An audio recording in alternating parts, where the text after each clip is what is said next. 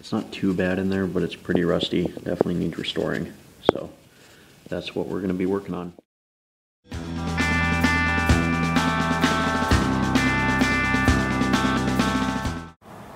Alright, today I'm going to show you guys how to restore a gas tank and get the rust out from the inside of it.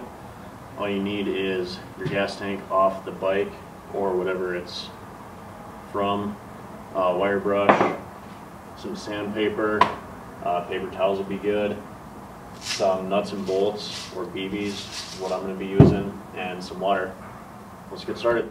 This is what the inside of the gas tank looks like. It's very coated in rust, but it's not too bad where we shouldn't be able to fix it. Alright, so you got your gas tank off the motorcycle. This is off my SR250 Broped project. I'll post another video of how I got this gas tank off. It's not too hard, but I figure, you know, for some of you guys that are just starting out on restorations, it might be a good thing to see. So I'll post that video. I just showed you guys what the inside of the tank looks like. It was pretty bad.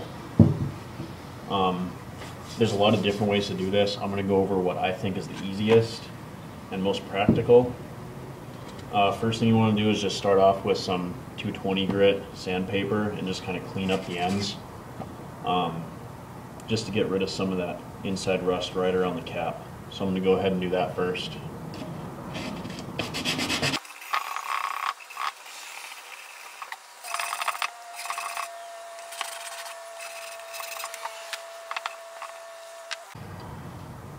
Alright, once you get that cleaned up a little bit, I'm going to be using BBs.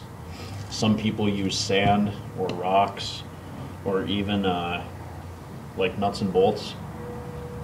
They all work really well. They work about the same, but I feel that BBs are the easiest, just because if you use sand, sometimes it can be really hard to get all that sand out of the gas tank. And basically what we're doing here is we're going to add something abrasive with water or vinegar if you wanted to use vinegar. You're going to pour it all into the gas tank and then just shake it like crazy. And basically what you're doing is kind of bead blasting the inside to get rid of all the rust. So we'll start by pouring our BBs in. Oh, and before you do that, if you have any holes, you want to make sure you cover those up.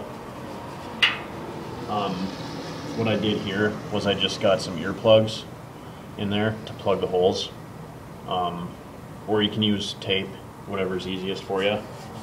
The earplugs seem to work pretty well though. So now you want to pour your BBs or sand or whatever you're using, pour it into the tank. Alright, I got maybe 3,000 BBs in there. Next thing to do is add some water. You don't need a ton of water, or vinegar or whatever you're using.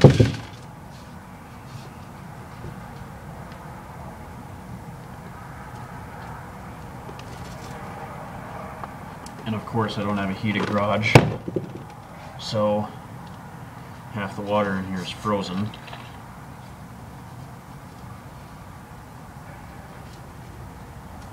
So I'll scrounge up what I can.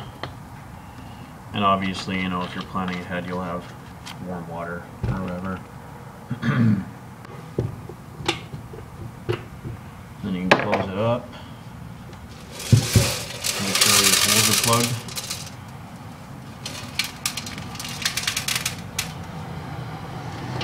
And now this is the easy part. You just grab it and shake it like crazy.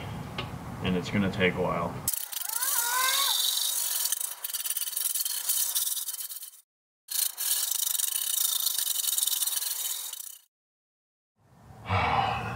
Made a mess. Alright, so I shook it for a good 15 minutes or so. It looks a lot better, but it still needs a lot more work. And I'll show you guys that in a second. But yeah, it's going to need a lot more work.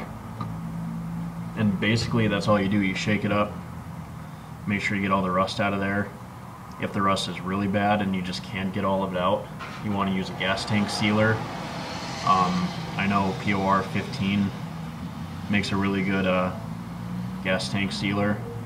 And basically what you do with that is, after this obviously you rinse it out, and then use shop air or something and get rid of all the water. But you rinse it out real nice, and then you take that POR or whatever type of gas tank sealer you decide to use, pour it in, and then you just move the tank around and make sure the whole inside gets coated, and then you wait a good 24 hours or so, and then it's ready to use. So yeah, I'll go ahead and show you guys the inside of this, and then I'll keep working on it. So this is only after shaking it for about 15 minutes or so, and you can tell that it's way better than it was. There's still obviously a lot of rust in there, and this is going to be one of the ones that I'm going to have to seal. But before you seal it, you still want to do this and make sure you get all of the loose rust out of there. So yeah, it's going pretty well. That should be about it for this video. If you have any questions, comments, concerns, comment them down below. And yeah, I'll see you guys again next week.